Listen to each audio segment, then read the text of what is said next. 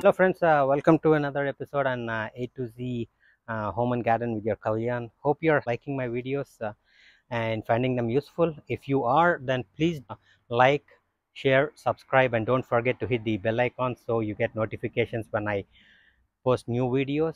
And today I was doing some gardening work. I was trying to stake my zucchini, and I noticed that the stem was being eaten by something, and so I cut off the stem and look in it. I know what it is.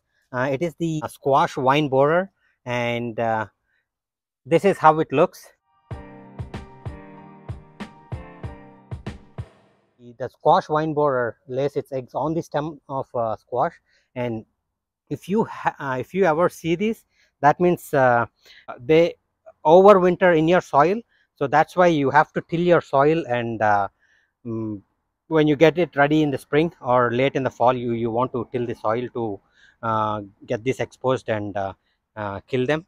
So once you see this, I mean, you just uh, drop it in soap water, or just toss it away or squish it, whatever you want to do. I mean, if I would have left the borer in there, I mean, it would have damaged the whole plant. So now what I did is I cut off the plant, dug inside, and got the borer out. That's the larva, hoping for it to recover or throw another shoot from somewhere. So these are very notorious. So friends, if you are liking my videos and finding them useful, please do like, share, subscribe, and don't forget to hit that bell icon so you get notifications when I post new videos.